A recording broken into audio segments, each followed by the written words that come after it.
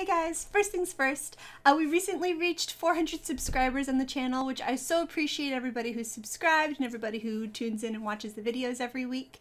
We're making progress, working towards that 1,000, which is the goal. Looks like I might get there in less than a year, we're hoping.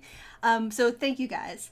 I also wanted to let you know that since the video I posted about the YouTube changes, I actually did get to the $100 cap for ad revenue, so thank you guys also for that. It was really great that I'm going to be able to cash out even though I'm not going to be getting ads for the next foreseeable future. So no one actually requested this video today, but I thought that some of you might be wondering where my username came from.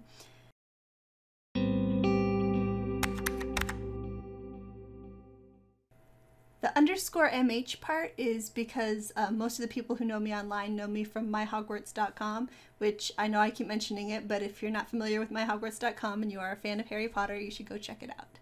When I was setting up my YouTube channel's URL, it wouldn't let me only use Gonchi, so I threw on the _MH there, and it makes it easier to find my videos if you search for my username, so I went ahead with that. But as for the Gonchi part, that has a bit of a longer story. Someone on MH once asked me if Gonchi was Japanese. The same member actually asked me if I was a guy. I'm not. And Gonchi is actually Spanish, sort of. Do you remember Juno? I used to have a Juno account, and this isn't relevant at all. I was actually 18 when I got my first Gmail account. It was my final semester of high school, and it's that age where it's important to flaunt what makes you different from your peers.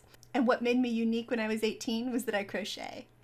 I had actually learned to knit by that point, but crochet was my first arts and crafts passion, so I chose the username Crochet Girl, without an I. Obviously, Crochet Girl with an I was taken, and instead of coming up with something that didn't sound like I was 12 or didn't know how to spell, I chose Girl. But I'm a big believer in consistent naming over multiple platforms, so the name stuck. That was my YouTube name originally, it's my Twitter handle. So many of those websites that make you register before you can use them have that as my name. And so here's where we're getting to the point. This was my sophomore/junior year in college. It's a complicated story. I was studying abroad in Madrid, Spain, and I decided to try NaNoWriMo for the very first time. And I loved it and got totally into it and definitely wanted to go to my first write-in.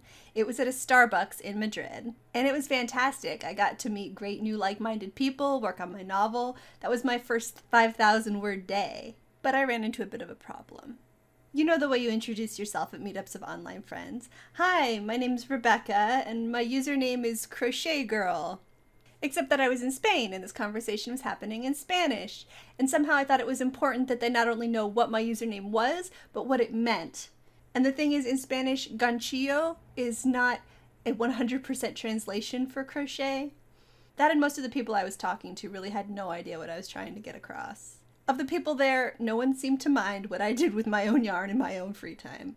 But the guy hosting the write-in, who has a real-life name which I have forgotten, but whose username was Excalibur, he was so great and I'm so grateful to him. Because despite the fact that I was this awkward little 18-year-old, and that nobody cared what my username meant, and that I was being so socially awkward, he gave me a nickname.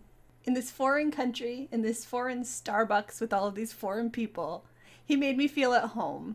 Anyway, that nickname was Gonchi, short for Ganchillo, and it stuck.